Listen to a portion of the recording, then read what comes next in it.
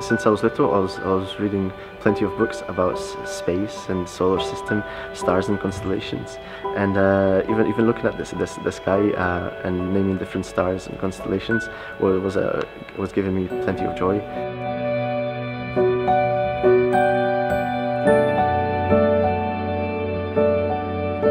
My name is Wiktor Piotrowski. I'm 25.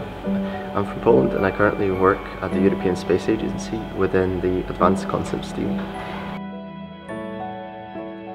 I'm a computer scientist and I work right now on a tool that will help advance the mission design, trajectory design in the future, and will enable people from all over the world to design their own trajectories online.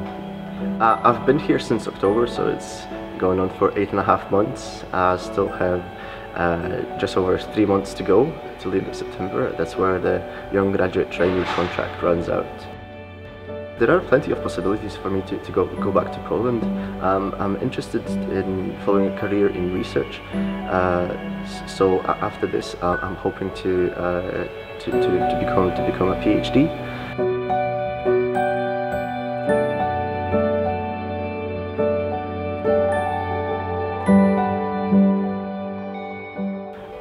Well, I was born in a relatively small town in Poland called Słupsk, which is at the very north of the country, just by the Baltic Sea.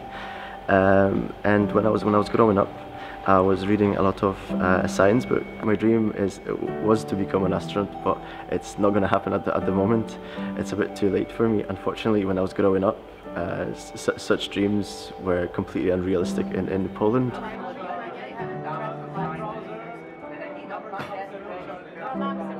My family back in Poland is relatively small. I had one sister who's 9 years older, and we were living all together in a house. And since then, she's moved out, and I have 2 young nephews. And they were always encouraging me to follow up whatever I wanted, whatever I thought was necessary for my career.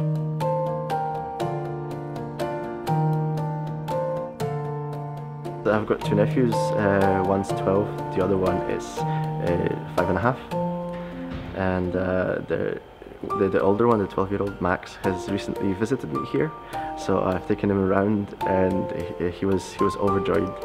Now as well, especially after I started working here, started putting a bit more interest into that. Science has